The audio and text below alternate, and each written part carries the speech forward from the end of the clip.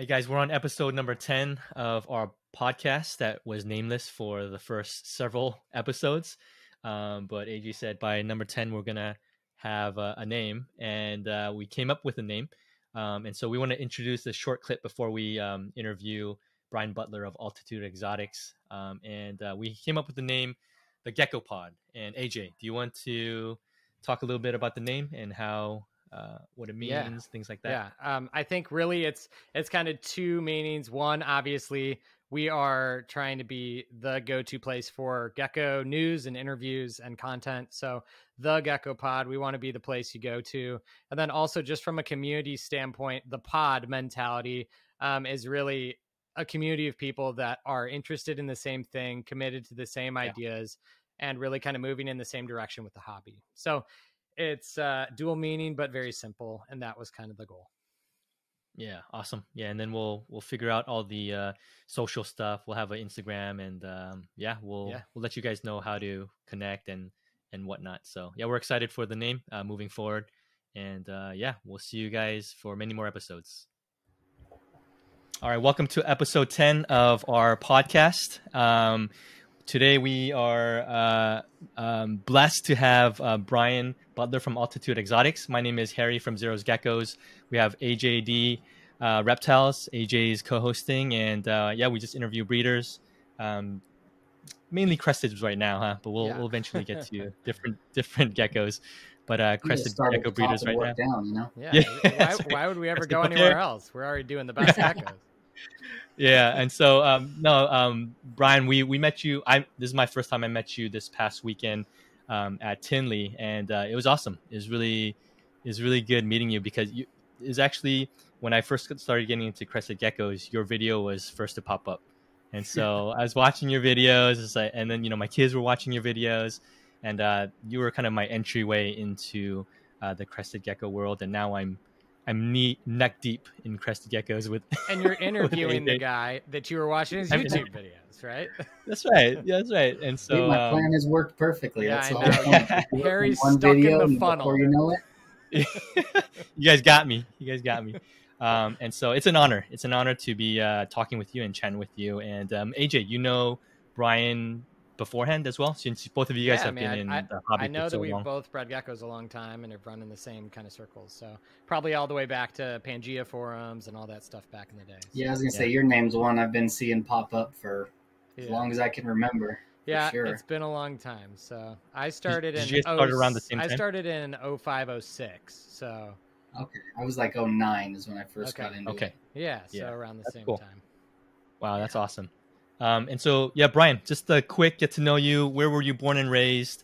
And just a little bit about yourself. You don't have to go too deep. Yeah, I was born in Denver, Colorado. I still live in the Denver area. Been here most of my life. A couple jaunts to couple different cities in Colorado, but always kind of hung around this area. Nice. Yeah, that's awesome. And so that's where everything is located. Do you have like a facility or is everything in your house? I call it a facility, but it's in my basement. So when I bought this house, I bought it specifically for the gecko business. The basement is what really was my only requirement when I was shopping, was the basement had to meet the specs that I wanted, so I could keep everything there, and then whatever the rest of the house was, I would make it do. So that's nice. That's how I ended up here. It was specific for it. Have you expanded on your house since I think you have like a ton of geckos, right? We'll talk about that later. I haven't. I was thankfully forward-thinking, very thankfully, considering how the real estate market went. Yeah. I had large ambitions when I bought this house, and I've now pretty much run at max capacity all the time. But it's enough. If I got much bigger, it would cause more problems. And it's like I kind of like that I'm confined with space, and I have to make decisions not to go bigger than that. Yeah, no, I got you, man. Yeah, that's cool. And then you've been doing it, you just mentioned, since 2009? Yeah, 2009 is when I got into it. Cool, that's awesome, man. 14 years-ish, almost 14 years? Yeah. It's been a while. And did you start like everybody else, buying a gecko from Petco, or, I feel like everybody's got the same story. Yeah. Pretty much. I love this story. Mine's a little bit different, so it was so happenstance that I fell into it. I always liked reptiles. Like growing up as a kid, I was out catching snakes and turtles and frogs and stuff, but I never really had any pets. And then one night when I might not even have been 20 or 21, I was working a night job, and I was driving home with the girl I was dating at the time. And I was tired and grumpy. I was like, I have to go to work in like 6 hours. I want to go home and go to bed. She wanted to stop at the pet store and look at the cute animals. And I was pissed off. I was like, this is dumb. I'm exhausted. I work at 2 a.m. I don't want to do this. And she drugged me in there anyways. Went over to the reptile section, and the guy pulled out the coolest looking little lizard I'd ever seen. And it was the coolest thing I'd ever seen. I was blown away that something could be that weird looking and soft, but you could buy it for like $50. It was wild. What morph was it? God, I couldn't even tell you. I don't even remember what it looked like, to be honest. I didn't get a gecko for like a year after that too.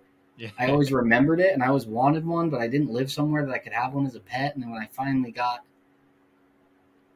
a different apartment with another girlfriend, not the same girl, I found a couple on Craigslist, and I bought a couple off this girl on Craigslist. I got two males. I actually still have the tank that I got them in. It's right on the other side of this wall. Nice. It's got a tokay gecko in it now.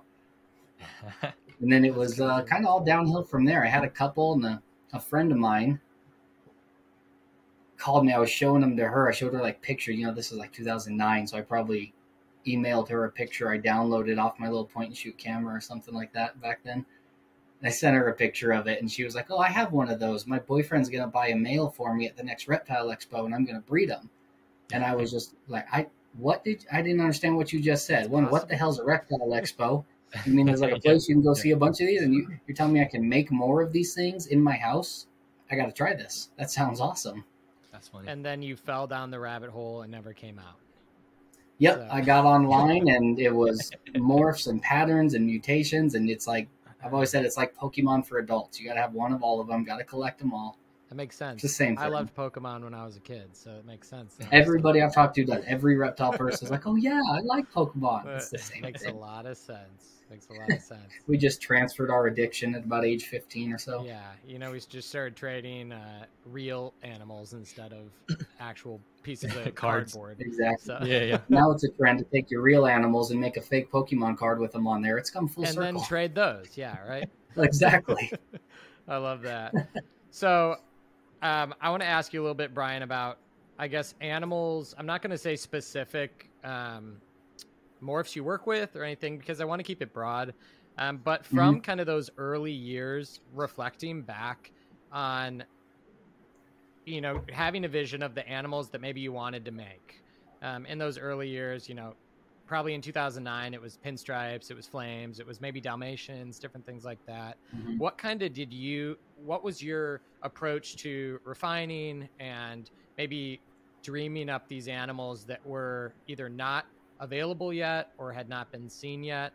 And what's changed from then until today as far as your approach? So yeah, that whole idea is really what got me hooked. That idea is what got me into, like, I want to do this for a living. This isn't, I want this just to be a fun thing I do after work.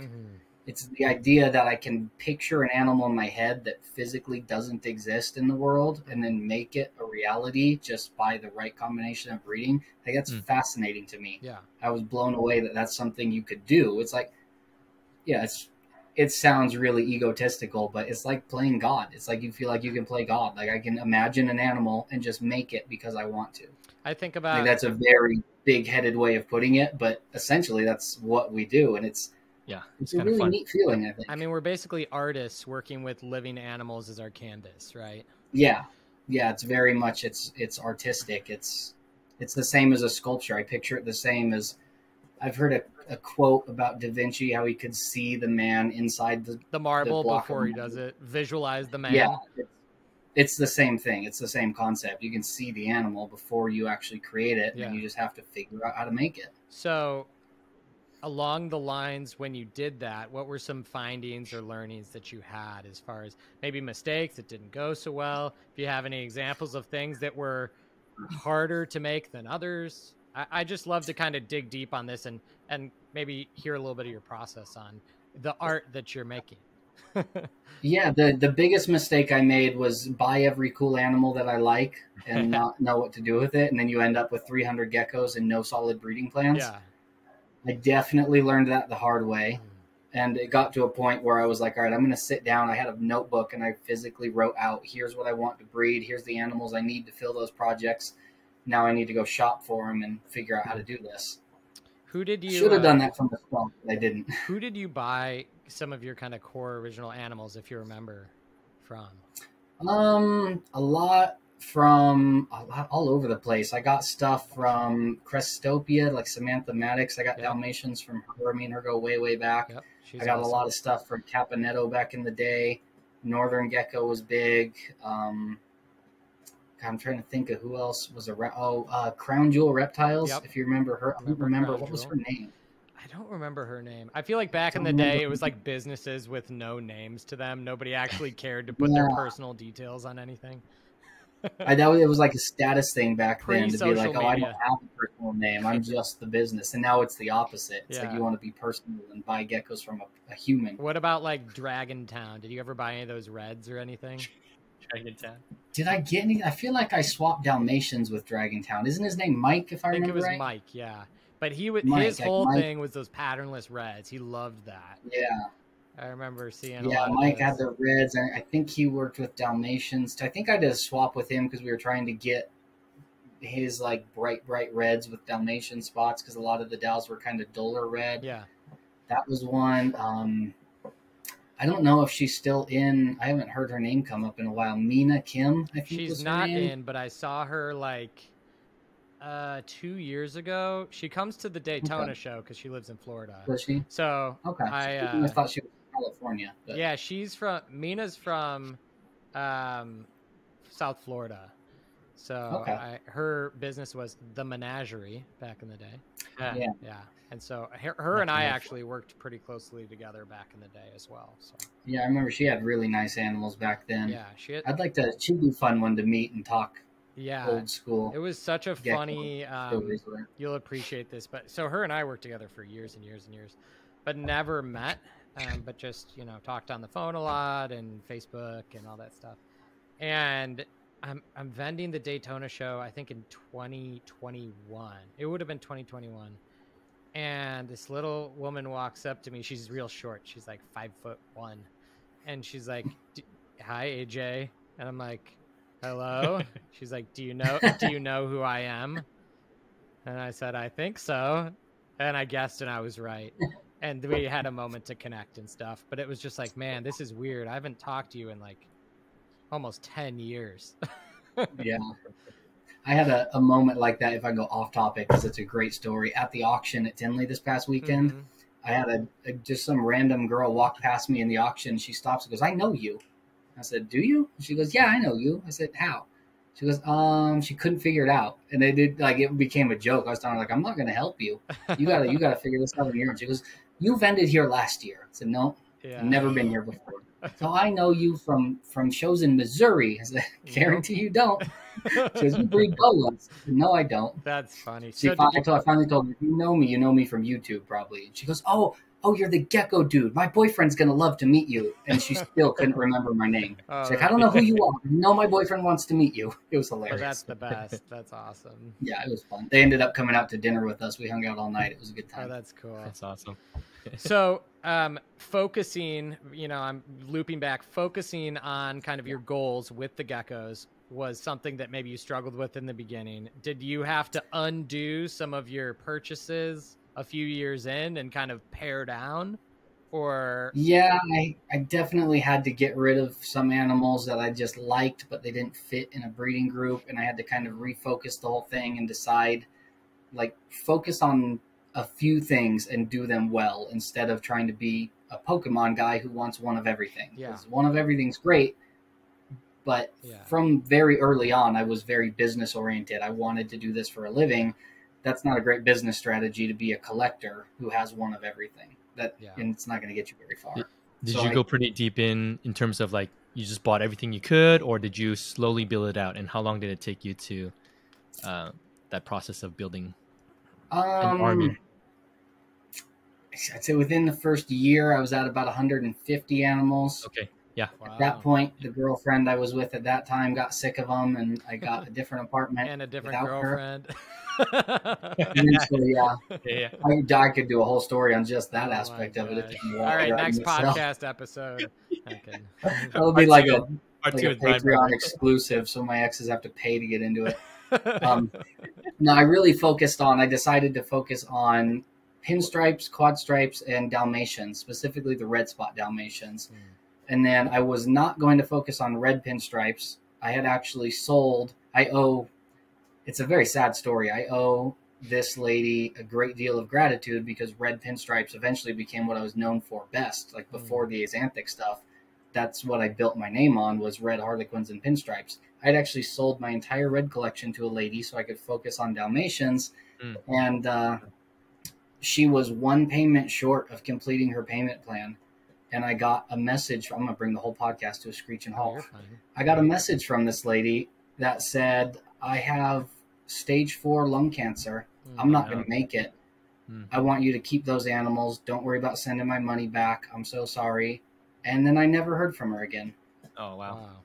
And yeah, it's been 12 years, and I think about that constantly because then those animals founded I was like, all right, well, that's like, you know, if nothing else for this lady, I have to build this project out like she wanted to. Yeah. And that's what I became best known for, was red Harlequins and pinstripes. And I kind of owe it all to that lady a big debt of gratitude. Cool. Yeah, that's a good story. It's a terrible, sad story. It's sad, but it has a silver lining, I guess. It's kind of a beautiful story, actually. Foundational part of how I got to where I'm at. Yeah, that's cool. That's cool. So I guess now, you know, you said you were doing red pinstripes, you're doing Dalmatians. I know you still do Dalmatians. What would you say if you're going to describe your business to somebody? What do you breed now? So obviously the Axanthic line is grown to be by far what I'm known best as. Personally, the Dalmatians are what I like best. Those are my personal favorites. The reason for that is that's the one that I've done the most progression on in-house. Okay. Like, it's pretty easy to buy nice animals, breed them, and make nice animals. The Dalmatians are the ones that I can hold up actual geckos and say, I started with this, and now I have this, and the change is unbelievable. Yeah. So those are the ones that are closest to my heart, and that's really what drives me in this business. Is that's what I want to do. I don't want to just buy other people's nice animals and sell nice babies. It's I don't have a logo sitting here. It's over here. You can't see it. But the kind of the catchphrase for my company is quality, refinement, and progression, because that's how I tried to set it up, was buy quality animals, refine the traits, and progress to the next thing. I always want to be trying to make something new, nicer, bring it to the next level. That's the whole point, right? Yeah, I definitely have.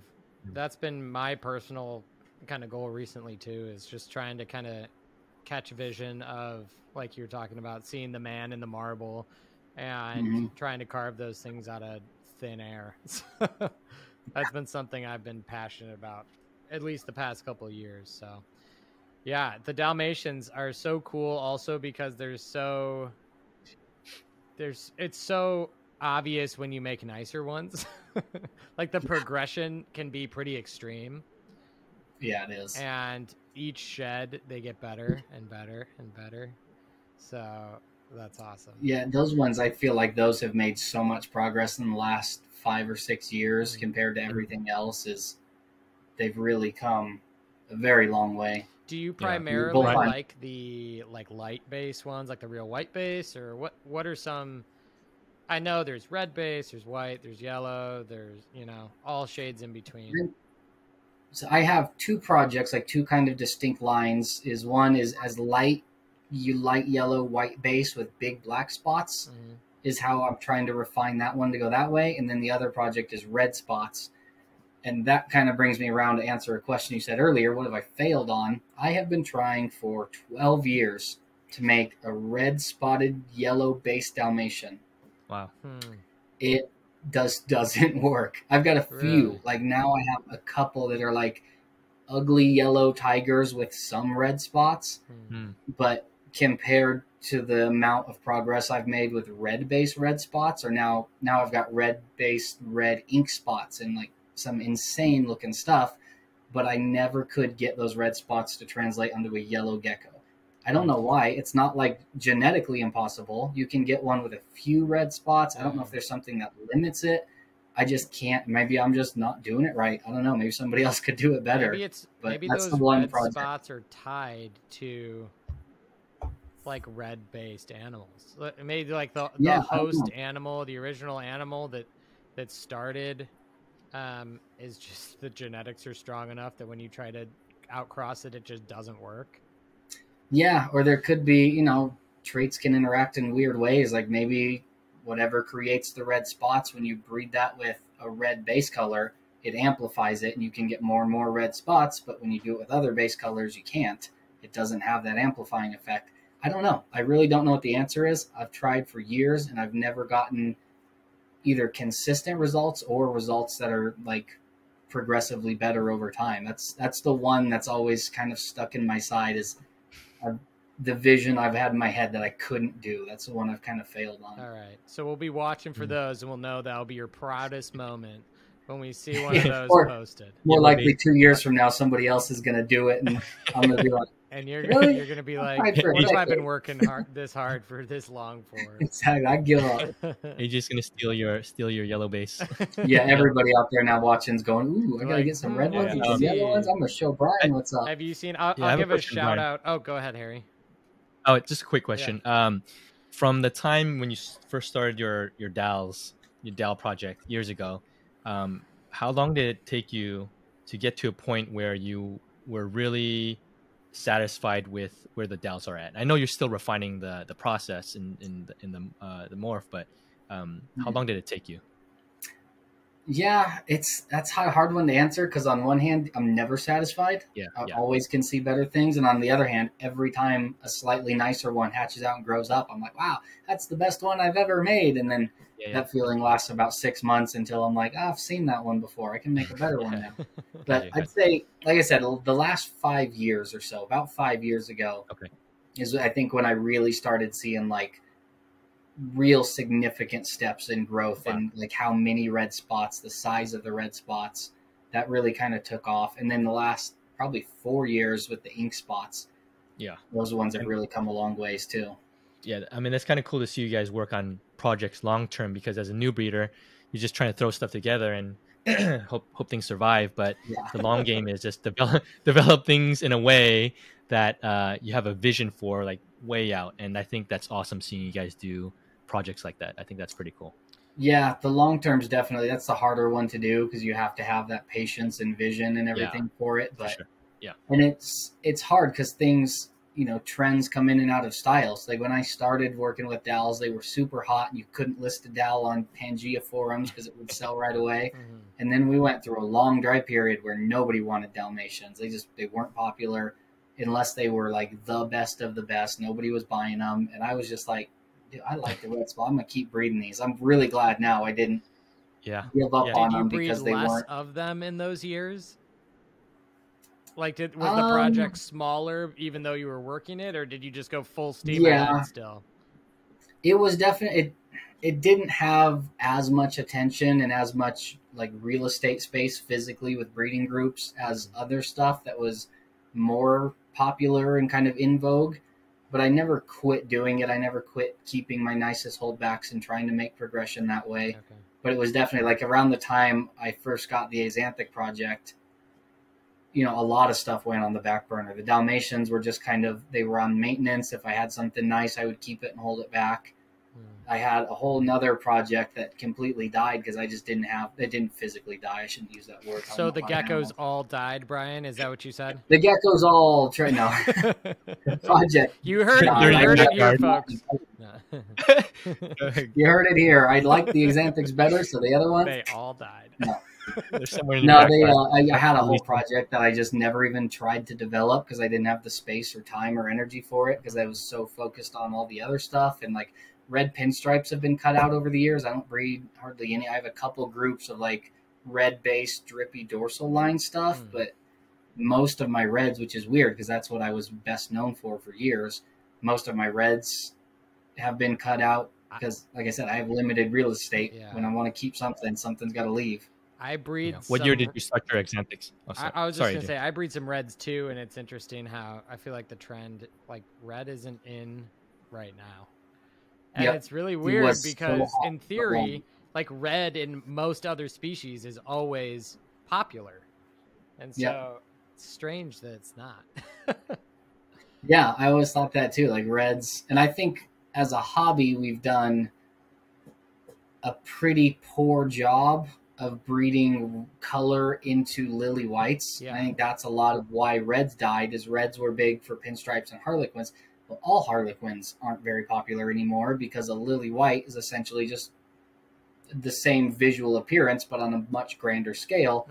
So unless you've got the best of the best tricolors or something, even nice harlequins aren't very sought after. So reds kind of went that way. Yeah.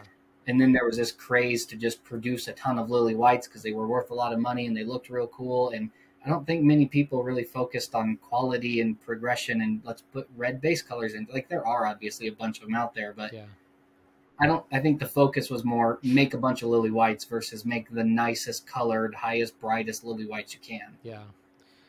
So I kind of expect at some point that's going to come back around and really nice, bright colored lily whites. Yeah.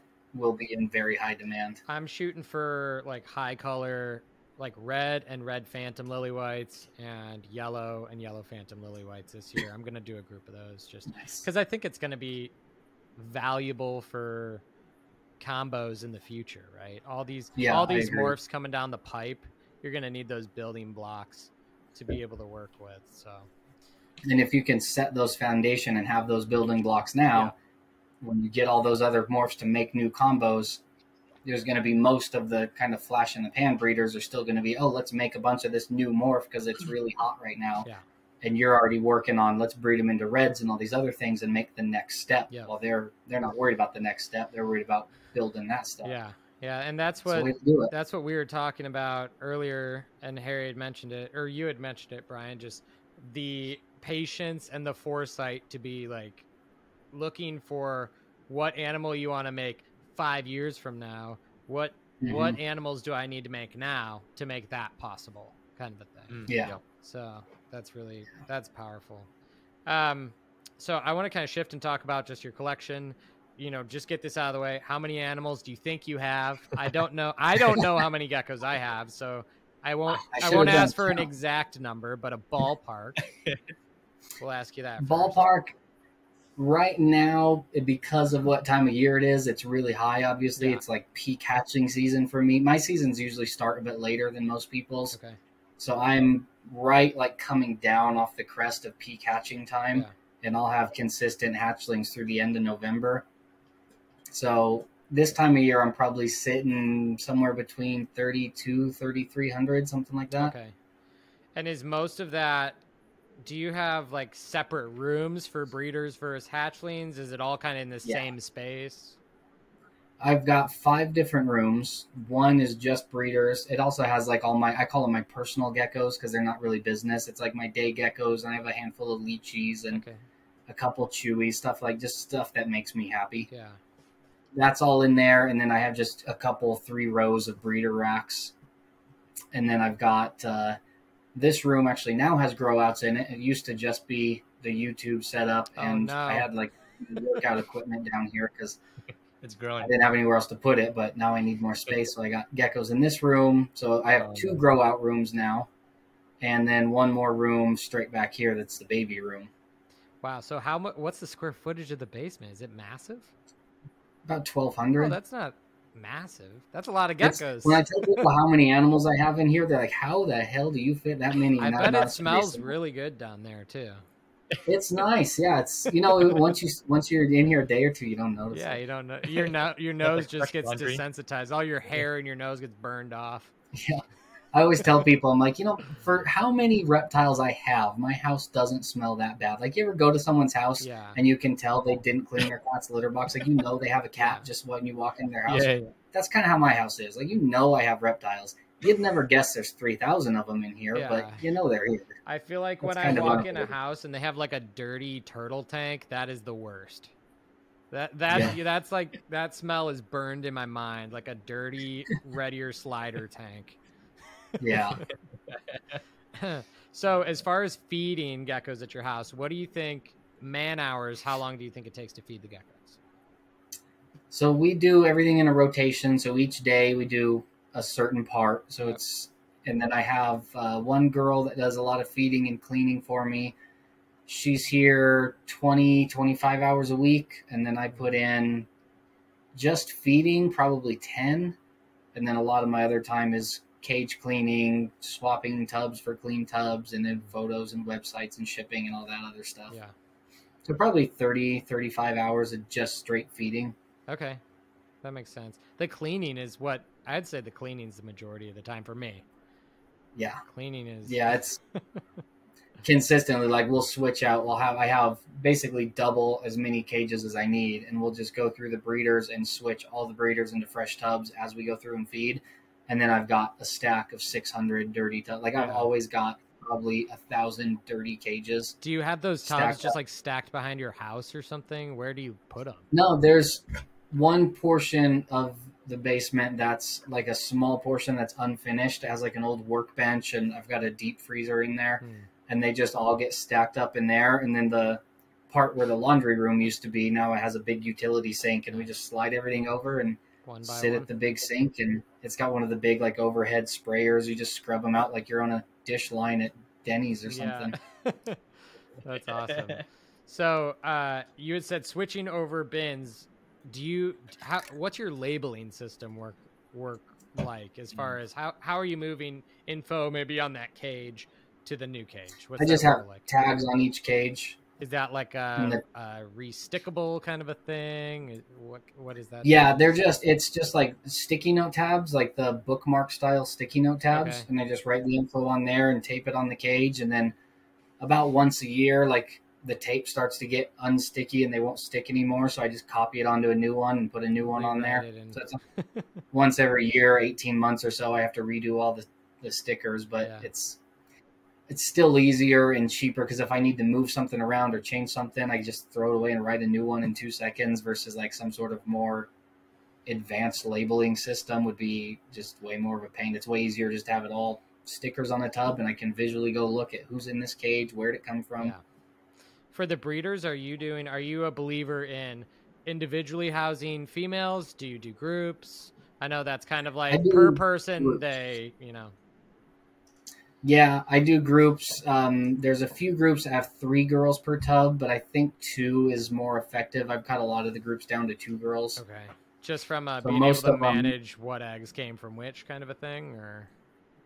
A lot of them, I put like girls together, so I generally know what boy they're from, and then I know what the girl, like in a Xanthic project, there's 3 visual Xanthic girls in there, and then there's a lily white het Xanthic boy. Yeah. So I usually know which boy it came from, but if I don't know exactly which girl, I try to put similar enough girls that essentially it doesn't matter if they look exactly the same. It doesn't really matter which of the 2. I know what it is. I know what the genetics are. The girls all match. Yeah. There's some obviously that it's parent for parent. I track the info for if it's a more specific thing. Yeah. Yeah. If it's something like, I call them like celebrity geckos. Like everybody loves Chunky Monkey. So I make sure I track Chunky Monkey's babies specifically or something like that I know people want to know. Yeah. Or if it's something that for genetics wise, I want to know exactly what's this one pair going to do. They'll either be housed alone or tracked much more closely like that. Okay. And do the males stay in with those females or do you move them like cage to cage? So they have 2 cages. Most groups, there's some groups that the male's just with 3 girls or 2 girls all the time. And then most cages, they're stacked on top of each other and the male just bounces from one to each other every week. Okay. Do you have lids or are you pulling lidless system? They're lids right now. So they're all on big shelving units. I just pull them out. You're killing yourself over that. What do you do? I know. But it's I was like, I had lidless for a long time and I switched it because the lidless ones the ones I had weren't very space efficient. At least some of them. I still have some lidless racks, but I switched a lot of them out because they weren't space efficient and I have limited real estate. Yeah. And then it was like, well, the lidless ones, even if I do get it to where I can go all the way to the ceiling, I can't put that back in. I don't know if the gecko's jumping out, if his tail's hanging out, I'm going to catch it. It was like, well, those ones I have to go lidded anyways. I may as well switch the whole rack over. So you just go floor to oh, they're on a rack? You don't just go floor to ceiling stacked on the ground? No, they don't. I tried that for a bit too, but they got too wobbly, and it's like, wasn't comfortable. That's the last thing I need is something they fall over and all the lids pop off, and then I've got 40 geckos running around and eggs all over the floor. And yeah, no thanks. No, I'm just gonna put racks in and So nothing is automated. The misting is all manually one by one. Yeah, I stayed away from automation. I thought about the guy that built most of my racks really wanted me to build in an automated system, and I was like, it just makes me nervous because I don't want to rely on automation. If it fails, my animals aren't going to get water, or if it malfunctions, now my basement floods, and I have to, like, it would be unbelievably nightmarish if this flooded because I've got 20,000 pounds of racks and geckos. Like, I couldn't take all this out to refinish the basement when it flooded. That would be a nightmare. Yeah. So I've tried to stay away from anything that could possibly malfunction and give me issues. Yeah, that's smart. Yeah. You were talking about how you kind of group the animals, and I just want to get your thoughts in terms of like tracking lineage. I know crested geckos, the crested gecko world talks a lot about lineage tracking and whatnot, but what are your thoughts on it? There's no right or wrong answers. I'm just asking. I think it can be useful in cases, and it's also way overblown in cases.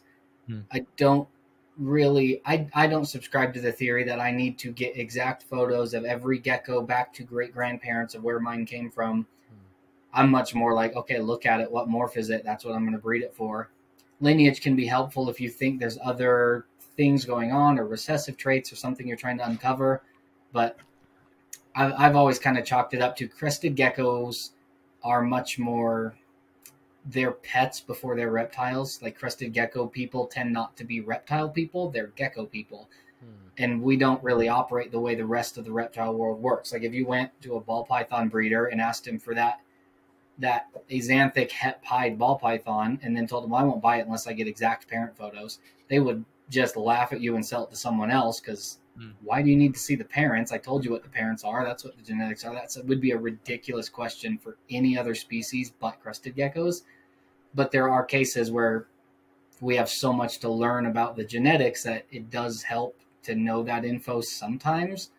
But I'm not a guy that, like, I need to know it for every single animal back all these generations, or I'm not going to buy it because it's not pure or whatever. Like, I think it gets a little bit fanatical. So it's a tool, essentially. It's a tool you should use.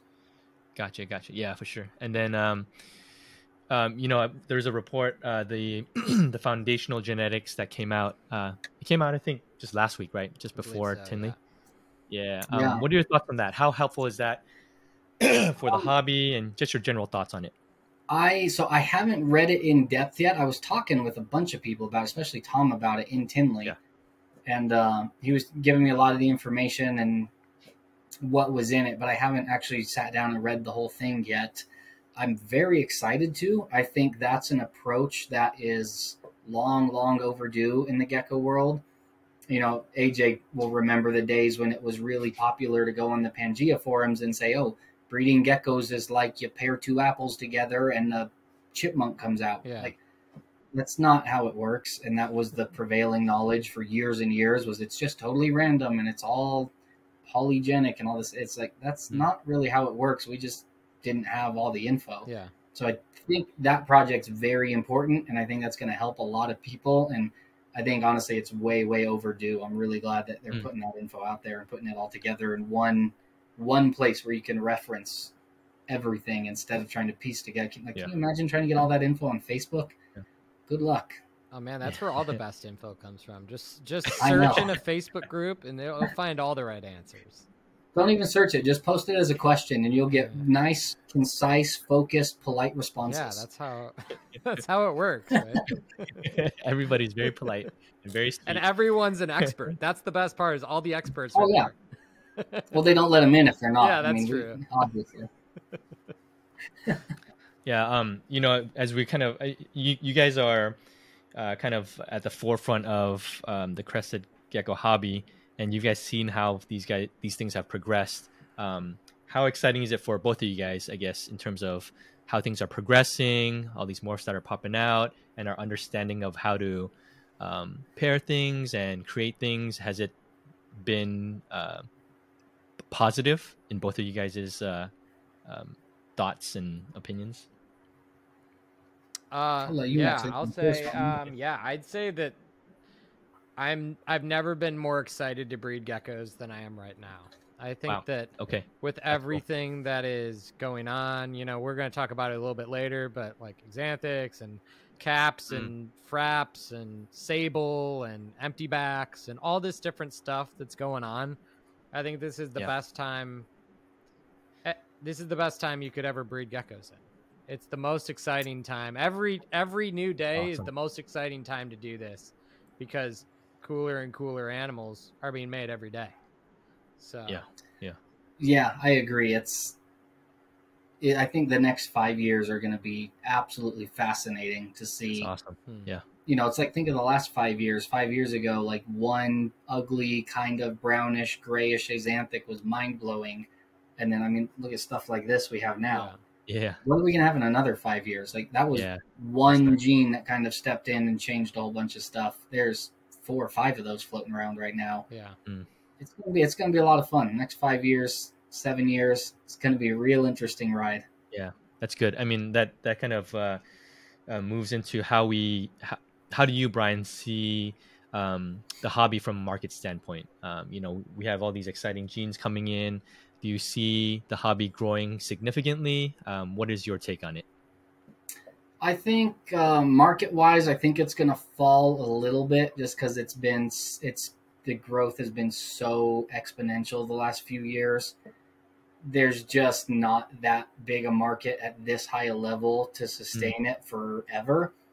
But I don't think it's going to be like a giant collapse. I don't think it's going to get back to where it was 10 years ago when you're trying to peddle $75 geckos on Pangea forums. Like, it's going to be strong. It's going to be a good market. There's going to be a lot of room for a lot of people to come in and have fun playing with a lot of different animals. I think it's a big, strong market. I think the top end is going to come back down to earth, but the bulk middle part of the market where most people operate, I think is going to remain very strong for probably another decade or so. Like, eventually it's going to fall. Everything does. Corn snakes did. Leopard geckos have. Even ball pythons aren't what they were 15, 20 years ago. It's going to regress some, but it's got legs for quite a while, I think. Yeah. In terms of just the number of breeders coming in and hobbyists coming in, do you see that growing? Yeah, I do. I think I've kind of noticed that the last 5 years that there's been a bit less complaining about how saturated the market is and this and that. It's going to be the same story it's been forever, where there's a lot of like flash in the pan breeders that come in and make a lot of noise, but they're not doing what we were talking about, where you're looking at building those steps. They come in and go, I want to breed a bunch of lily whites, and then they do, and then realize they've kind of been left behind by people who are doing more than just trying to crank out 1,000 lily whites a year. Yes. Those people are going to come and go like they always do. The people that show up and kind of breed for fun, which that's not a bad thing at all. Those people are integral. Yeah. Like, the hobby doesn't exist without them. Like, those are, I think, the people that are the driving force. Is there's a million of them, and most of them come and then leave, but the ones that stay are what make up that bulk part we were talking about earlier. Yeah. And I think that lower part is just going to continue to grow and get bigger and bigger. What do you think about, so your mention of like lily whites, where you get these flash in the pan breeders that just kind of hop in and are like, all right, I'm doing this.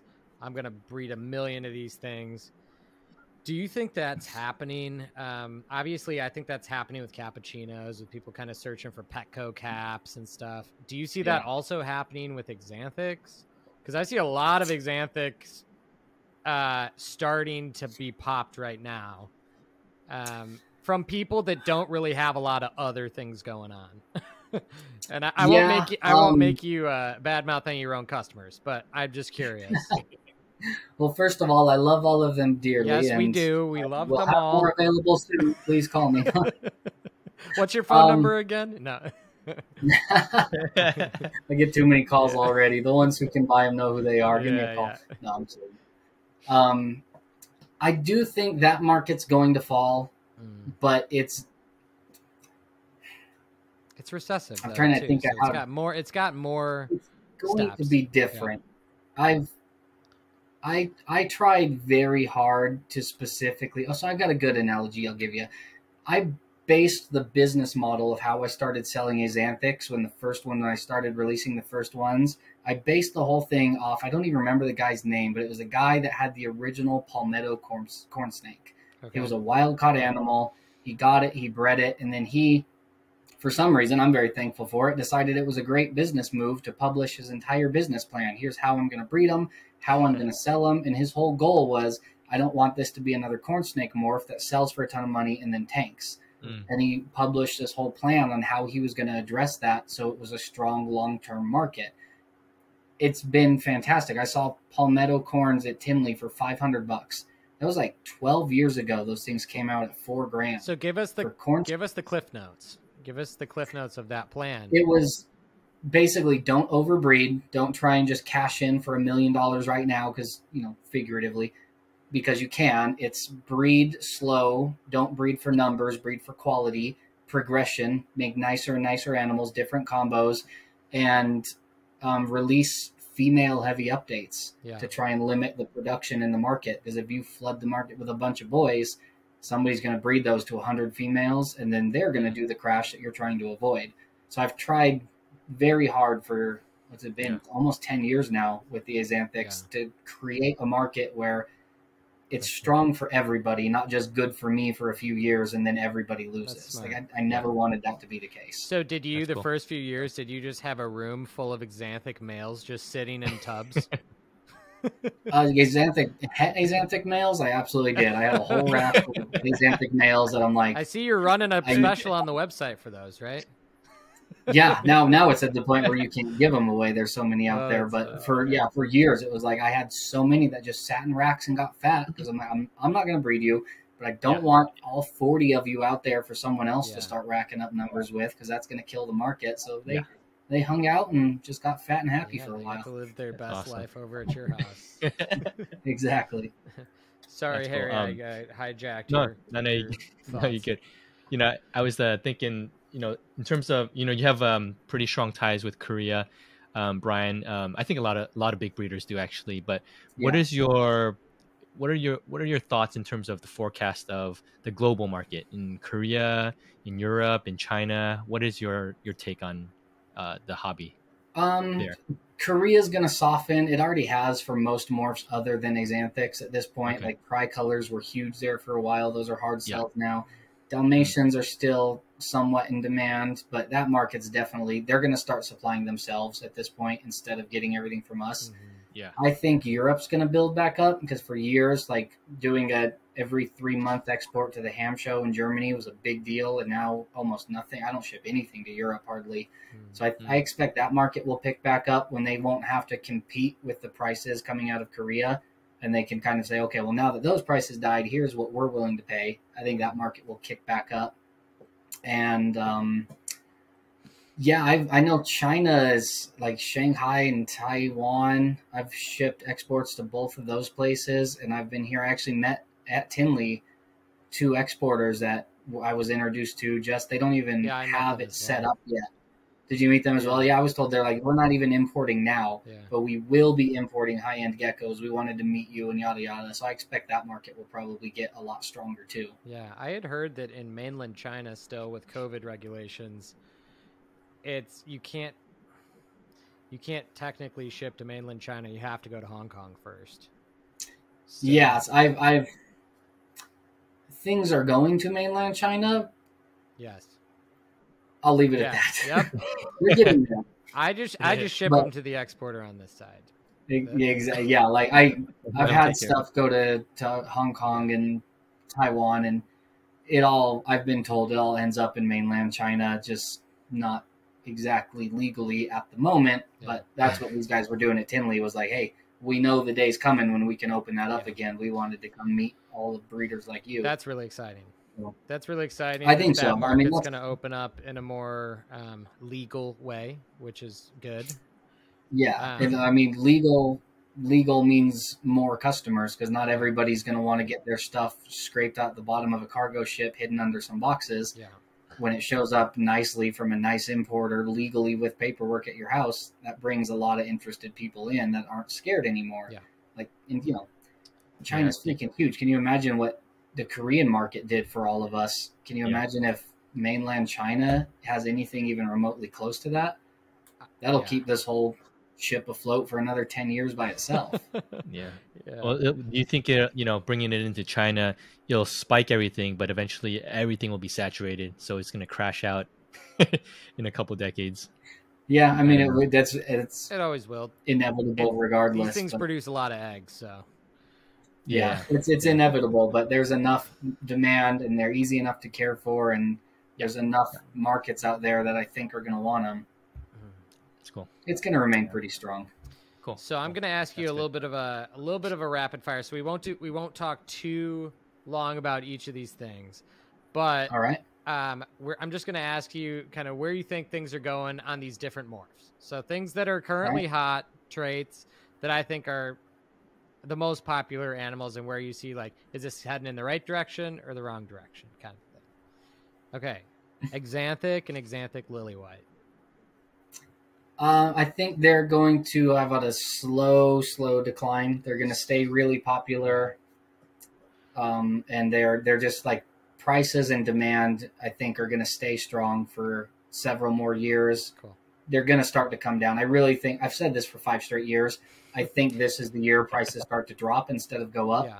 I've been wrong the last 5 years, but I can't imagin that it goes up even further. It's still pretty high, Brian. We want to see him hit 50K. Yeah. That's what we want to see. Lily White Axanthic sold at Tinley for 45. I know, so I saw it. Yeah, we saw that. That's crazy. We're almost there. Yeah, right. We're on it. We're still. The next one I sell, I'll put it up for 50, and we'll just see what happens. Yeah. Maybe we'll make it. Let's do it. You can buy yourself a new car. I did 2 days ago, actually. Oh, really? What did you get? You gonna tell us? I bought a. Do I have my phone? I'll show you a picture of it because I'm in love. We want to see it. I've been casually shopping for a while, and I set a price, and I said if I can find one under this price, I'll buy it, and I finally did. So between you and me, because nobody else is watching, I picked up a Shelby GT350R. Yeah, that's awesome, man. It's an older one. It's like 6 years old, so it's definitely not like the new ones are nice, but they're $120,000 cars. This one's nowhere near that. Yeah, so that's beautiful. I had to go with an older one with a replaced motor because the guy blew the engine up. Nice. But that's how I got it down into a reasonable price range. So did you check to see how many Gecko boxes you can drive to FedEx in it? Well, it's the R version, so they actually take the back seats out. That's good. I technically have more storage in the back seats than I would have otherwise. So it's basic. Plus, I can't put my kids in it, so they can't take up space. Yeah, that's true. So it's basically a transit van that's very fast. I'm gonna put it's a tax write-off. I'm gonna put a logo on the side, and after Black Friday, it's my goal to fit every Black Friday shipment in that car and take it to FedEx. There's no way that's gonna work.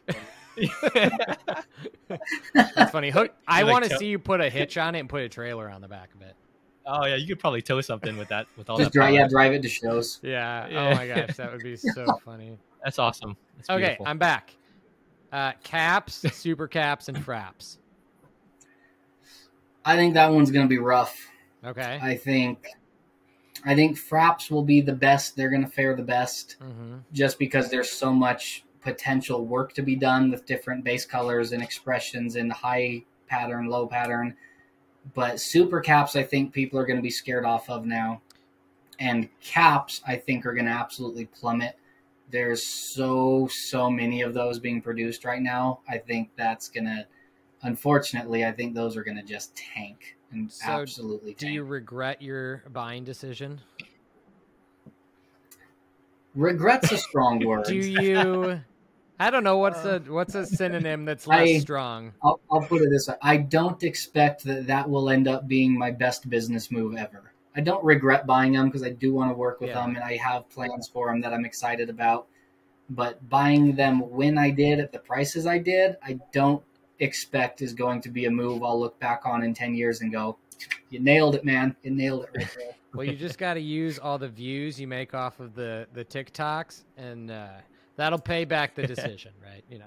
I am an official. I've been bragging to my younger friends, like the girl that runs my social media. She's 21, and I've been teasing her. I was like, I've been adopted by your people. I'm a Gen Z, honorary Gen Z member now because I am a paid TikTok creator. Wow. I've made, last time I checked about 2 weeks ago, $9.11 over the last 3 months. So, So you could go get yourself a Chipotle burrito and a cup of water and, treat yourself. Yeah.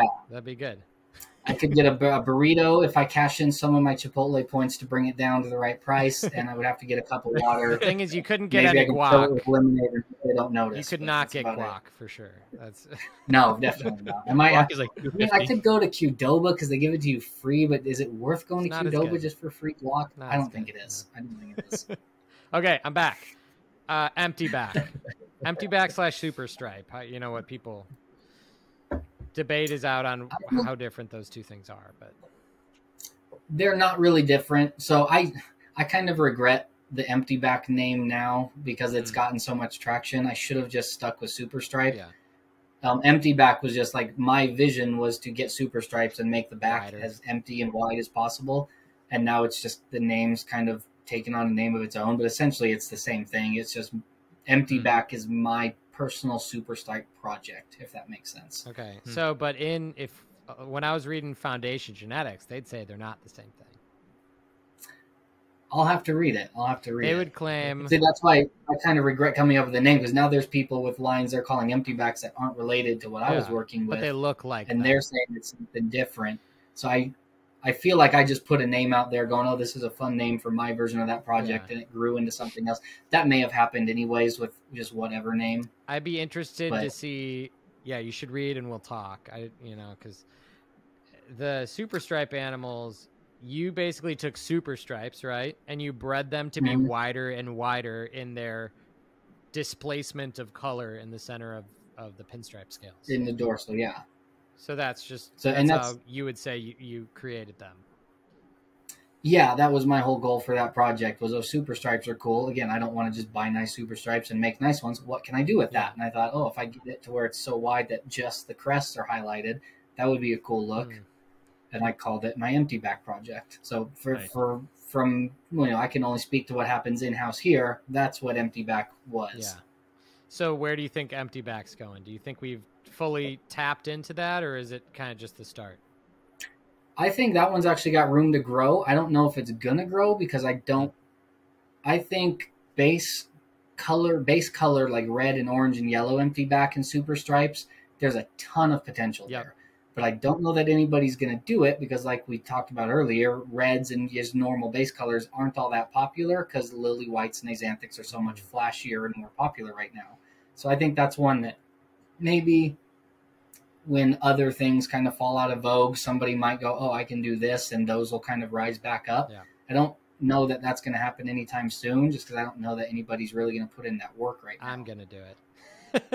I knew you were going to be like, I got you. Well, I'm already geared up to do it, so he's working on it. I've already been planning. I know you do, and then who is the other girl? I think her name's Hannah that does really nice super stripes.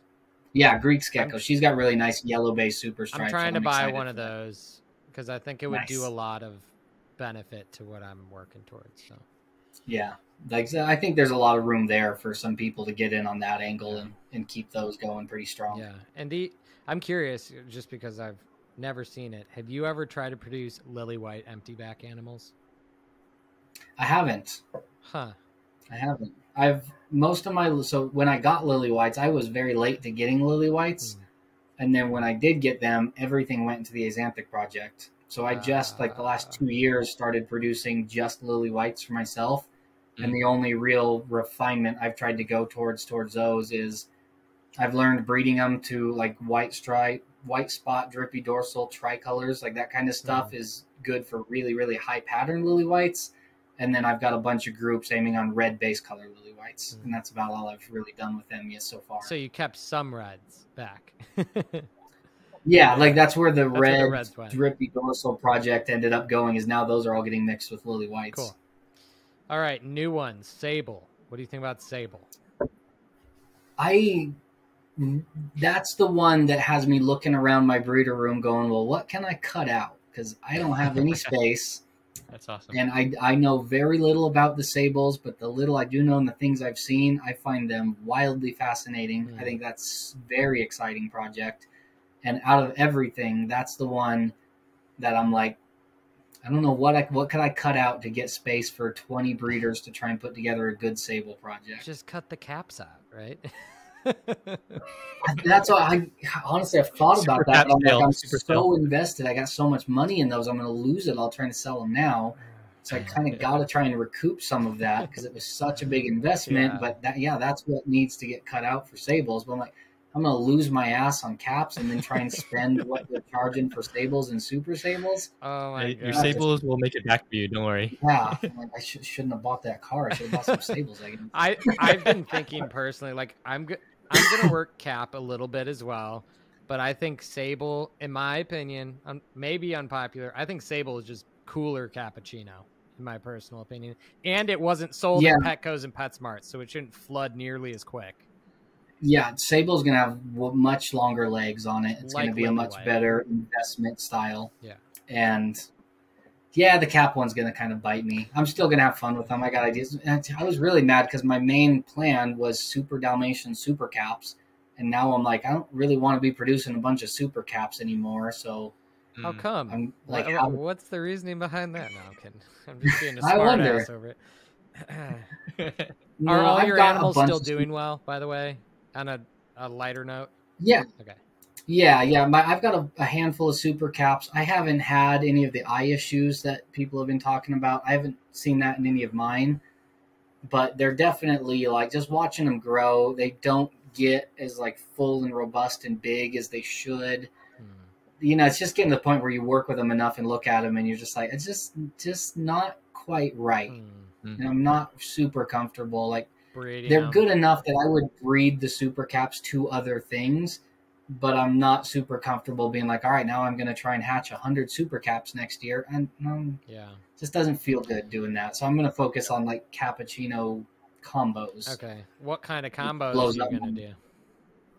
I really want to do high pattern coverage lily white or frappuccinos they would be. Like, because a lot of them that have been bred are just breed them to whatever lily white I have that's up to age to make fraps because that's what's hot. I want to focus on high pattern coverage frappuccinos and see, because the cappuccino gene takes a lot of that back out. But what happens when you get like a nearly fully patterned lily white mixed into that? I think it could be fun. I think there's some room there for my own curiosity. Yeah, I do worry about a little bit just. I don't think people are going to own as many caps and fraps as they do lily whites. I think it'll be like you'll have some and they'll be real like showstopper animals, but I don't think it's going to be like people are going to have a whole collection of them. Yeah, that market's not going to go all that great. And there's still people, I think it's ridiculous, but there's still people out there that refuse to own a lily white because the super form has issues. They're like, there's those people, like, they actually have more of a point to have that feeling about caps and Super Caps than they do lily whites. It's just kind of ridiculous. That's crazy. So I don't think it's going to be that great of a market, honestly. All right, speed round. Tricolors, high whites. We'll lump those together, like high white animals that maybe aren't tricolors and tricolors themselves. What do you think about that? I think those are going to be similar to Axanthics. I don't know if there's a lot of room for like vast improvement with them, but I think the market's pretty strong and it'll be a slow plateau fall. Super Dals. Cool. What about Super Dals? I think the Super Dal market's going to keep going pretty strong. There's still room for improvement. I'm still hatching new Dals that are nicer and nicer than what I had the years before. I'm still crossing my dumb fingers that I can get red spots on a yellow gecko. We believe in you. You got it. I'm going to keep trying. But I think that one's going to stay pretty strong. Cool. All right. So business strategy for the future. What does Altitude Exotics look like 5 years from now or 10 years from now as far as your long-term goals? I know I'm a little bit of a long-term guy. I think you are too. So what's that? Yeah. You probably have it down on a notepad somewhere. As much as you will divulge, what is kind of your long-term goal as far as the company? I do. I actually sketched it. I made a painting. I'm great with watercolors. It's me curled up on the floor crying, going, "Why did I spend so much money on those caps?" All right, we're gonna make a clip out of that. Clip it. That's gonna be a YouTube short. No. Just that. There it is. No, I have some plans that I don't want to talk about yet. Any you will? I do. Trying to decide if I want to tell you. I have a plan that I'm going to launch very soon. It's gecko related, but not animal. We could do it here.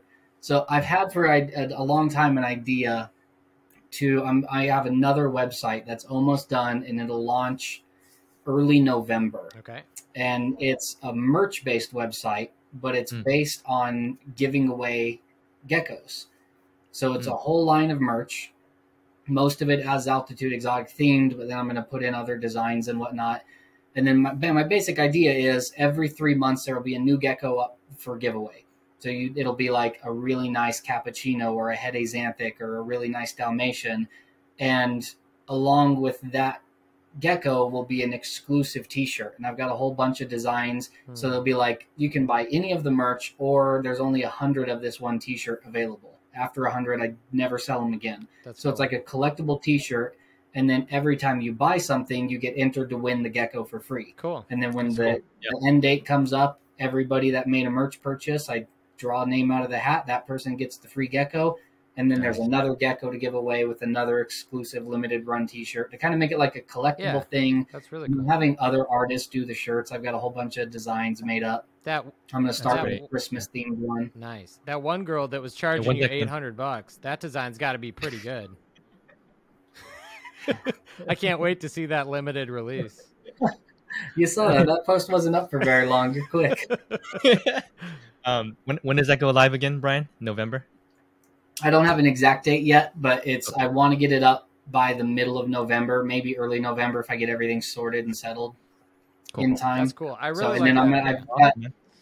I've got a friend making a really nice Christmas themed gecko shirt. So the first giveaway is going to be like a limited run Christmas themed gecko t-shirt. And then, like I said, there's a whole other line of merch on there that any purchase, it's basically every dollar you spend is one entry to win the gecko. Nice. That's so awesome. what's going to be the buy price on the t-shirt? It'll be around, I think I have to, I'm sitting, actually I have it right here. It is literally my other page on my website is my merch site that I'm building. $39.95 is the base price. Nice. That'll be the limited edition shirts. And then there's other shirts and hoodies everywhere from, I think the cheapest shirt's like $19 and goes up to $50 for a hoodie. And I got mugs and cups and backpacks and all kinds of cool stuff. Cool. You're going to be all over everywhere. People are going to be like, why is this guy dressed head to toe in gecko merch? That's like carrying his free gecko he won around. The guy who wins has got to post a photo of him wearing every item he wore or he bought to win the animal. Exactly. I told one girl at the show in Vegas that I did kind of briefly about the idea. And she was like, oh, that's a great idea. I wouldn't even wear the shirts. I'm just going to like fold them so you can see the design and hang them in shadow boxes on the wall. It's like, that's kind of a neat idea, actually. Could add the shadow box to the website. I do have them up. Actually, these pictures you can buy on a canvas print in a shadow box. Oh, that's cool. And there's like 7 of them, so you could get like a whole row of like detailed different parts of geckos photos. Nice, that's awesome. Nice, yeah. Those are on there for sure. So what's that site called? Are you going to tell us? I can't tell you yet because it is a live website, but it's not ready to go. So if people go there and start buying merch, I'm like, oh, okay. So I'm going to start Googling and I'll try to find it. No. Awesome. If you do, let me know so I can turn it off. Okay, sounds good. No, hopefully soon I'll have it up and ready to launch. Cool. So I think you had already answered this. This is my last question, I guess, for you, Brian. But you had said with Sable, it's like, man, how am I going to do this? I don't have any space. Are you maintaining at this point with the collection size, or do you have any plans to grow it in the future? I don't have any plans to get any bigger than I am. I'm at a point where I can hatch more animals than I can grow up. And I like to grow. That's why there's now racks in this room, is I need more grow out space. And I like to grow everything up. I don't want to sell. I've done this before where I sell babies and then regret it later. I was like, oh, that one's better than the one I kept to breed. I like to grow them up and pick out what do I want to keep. And that's a huge part of the fun of this for me, is to watch them develop. Even if I'm not going to keep them, it's way more fun for me to watch them grow, and what do they turn into, and what does that tell me about my pairings and what I can change to get better results. So if I get more breeders, I'm already overflowing with hatchlings and growing everything up and all that. So I can't really add. I would have to redo the whole thing and completely move somewhere else. And you have to move to a new house. Be a massive, probably. Yeah, it would be a massive undertaking that I'm like, I just don't need that. I'm already max capacity, max work ethic, max, like, I'm good. Cool. I'm happy where I'm at. So you wouldn't ever become like a giant machine with hundreds of employees and hundreds. I don't think you could sell that many geckos. Well, 5 employees. Yeah. Employees. No, I kind of tiptoed down that road for a long time. I did wholesale work for PetSmart or Petco, I think is where most of mine ended up. Yeah. And when I first got into it, the money was pretty good, and that was a big driving factor. It was like, oh, all these, even with nice pairings, if you get something that's not so nice, it's a good outlet for it. And then it got to the point where the pricing was so competitive, there wasn't enough room for profit. Like, the profit margin was so small. I was hatching 5,000 geckos a year out of this basement. It was just crammed in here, and they were all just, it was like a third of it was high-end stuff, and 2/3 was all just going to Petco as soon as they were old enough to ship. And I got to a point where I'm like, I'm not even making money doing this. To make money, I need to be hatching 20, 30,000 a year. And that would mean I'd have to move to a much bigger facility and all these, it was this whole process. And I just had a revelation that, like, this isn't fun anymore. It's not fun to breed 5,000 geckos and at 4 weeks old, ship them off to Petco. Yeah. That's chore. Not why I got into this. Yeah, and it's not why I got into this, because I like making living art. Yeah. That's cool. I like to mass produce animals to sell to Petco. So I just liquidated the whole wholesale side. That was my whole Black Friday sale one year, was all of those animals. Cut that whole side of the business out, and it's not any fun. I don't want to do it. I think you went in the right direction. You made the right choice. I think so too. I do. It was, you get much better results when you're doing what you love, not doing what pays the bills. Totally. Yeah, that's cool. Brian, talking a little bit about the community, the gecko community, and kind of, I know you've been doing a lot of things, privately for years, and I forgot where I heard you say, but you just started coming out to shows this past year, right? Yeah. Is there a reason for that? Are you trying to be more engaged within the community, or what is your driving force behind that? So there's kind of two faces to that. One is for business and one is personal. On the personal side, I've spent 12 years in this basement playing with lizards by myself. Like, I'm very introverted, and I was like, I don't want to be like this anymore. I want to meet people. I want to have fun. I want to go to these shows. I want to interact. I want to be part of the group. I'm not part in many ways. I'm not part of the community. I'm a very big name next to the community that a lot of those people interact with. And I don't really want to be like that anymore. I want to be part of the circle. And I can't do that if I don't actually know anybody or talk to anybody or meet people. So I wanted to address that side of it. So I figured I'd start going to shows and meeting some people. Was your first show vending? Was it Vegas?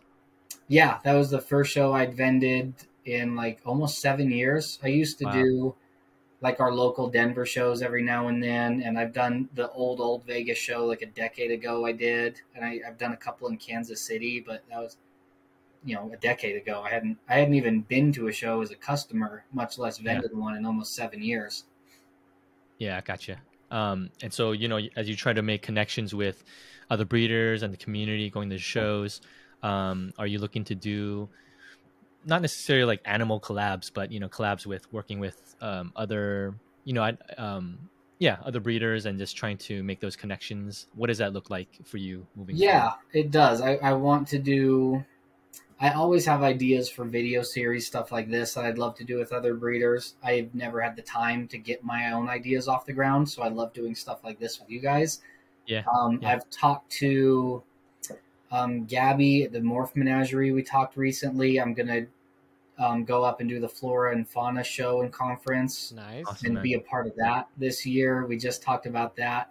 I assume it's okay for me to say that. If it's You're not, fine. sorry, Gabby and I run the show, so I was gonna say you're a big part of it, so I assume she talked to you about I it. do like 10%, and Gabby does 90%. So, well, we had talked on Tuesday actually this week. We talked, and I told her, I'm like, yeah, I'd love to come as a customer, if nothing else. Maybe to vend if it makes sense for me at that point, and then maybe to do some sort of like a presentation or one of the seminar type things if there's a spot that I think I could be useful. So I think we have an idea figured out that I can go be a part of that, which I think is pretty exciting. Well, that'll be good. That would be if you want to meet people in the hobby and you want to kind of plug in, that is the event to go to, because that's it's very intimate. It sounds like you're not going to be overrun by people. And there's really time to be able to spend at booths and get to hear about people's projects and kind of what they have going on and get to know the people more personally. So that was kind of our goal with it, was to make this event that's unique. That's not just, oh my gosh, I can't hear anything. It's so loud in here. I can't talk to anybody.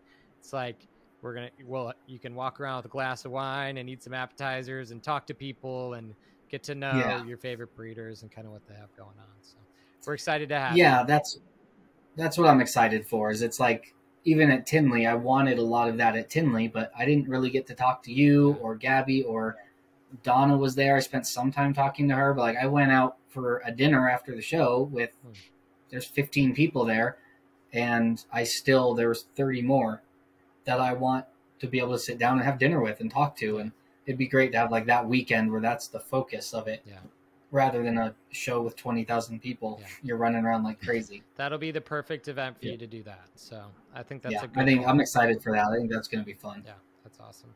That's cool. And you don't have to answer this if you don't want, Brian. Maybe it's too personal, but was there anything specific that kind of just spiked your interest in jumping into the community and making the connections? What's different from the last few years versus now? Was there like a revelation of some sort? Not really a revelation. It was more of me just... I can answer that, but it gets real personal. I was a very outgoing person. No, it's fine. I don't mind. I talk about it on my channel all the time. I was a very, very outgoing person when I was younger. I was like always the center of attention. I played in several heavy metal bands. I was like not the person I am now. And I lost that somewhere along the way. I got very unhappy and just kind of, I went through a point of depression. And even when I came out of that, I never got back to being out there guy. And I finally am at a point now where I'm like, well, I'm not like depressed anymore. I've been doing good for a while. I need to address that part, because that's a part of who I am that I've ignored for 15 years. And I don't really want to just be the guy I don't want to wake up and I'm 45 and I still haven't left this house and actually made any real connections and any friends. That sounds miserable. It sounds like a miserable way to spend, I'm 35. I'm getting old. It sounds like a miserable way to spend the next 35 years of my life. So I figured I'm going to get out and not be like that. I'm going to meet people and shake hands and like have actual relationships with people in this community versus just names that I recognize from a handle on Instagram. Good for you, that's man. Cool. That's really cool. That's awesome. Yeah, I'm an introvert as well, but I force myself to be in community and be if I ran away to the mountains and disappeared, I feel like I would be okay. But I do that regularly. That's how I come back. I was joking at Tinley. I'm like, this is my social battery is done. I'm gonna go sit in my basement and play with lizards for 3 weeks. And Yeah, but it was great kind of forcing myself to come out. AJ and Brian from Who's Geckos, they pulled me out, and I had a great time just meeting everybody. And I did too. Trying to force that community, and it's actually really nice and beautiful. And it was refreshing to go and meet like Mark from Northern Gecko. He was a legend in the game when I got into it, and to be able to shake that guy's hand and talk geckos with him, and meet everybody I met there. Like Donna came all the way over from the UK, and I've known her for years and years, and just so many faces like that we got to meet.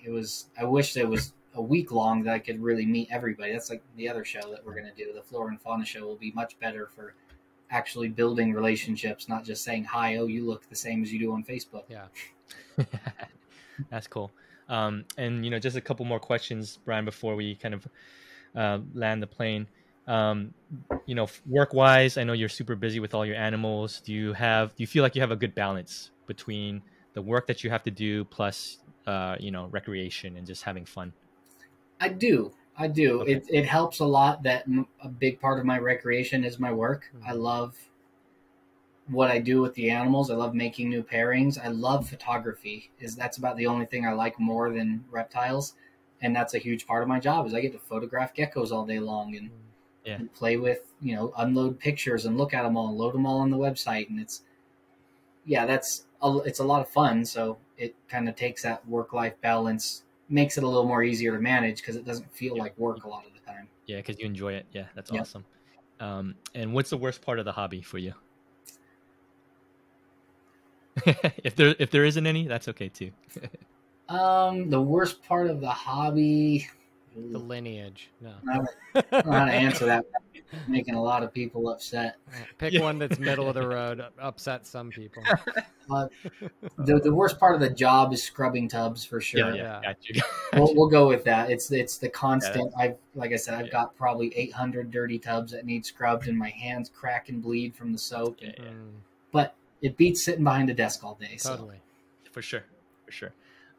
You know, and you know, we always end with kind of this part, advice for new breeders. You know, what is your personal advice for new breeders that are trying to break into the hobby and to start their collection? And also, how can breeders, new and old, be successful in their? So I guess it's a two-part question. Okay, so advice for breeders would be first decide if this is your job or your hobby, because depending on the answer to that question, you have to approach it very differently.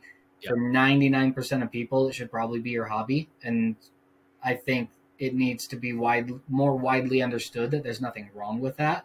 That's fantastic and perfectly fine. And that's where most people should fit. And if that's your hobby, just buy whatever you think looks cool and maybe hatch some cool stuff and enjoy the process.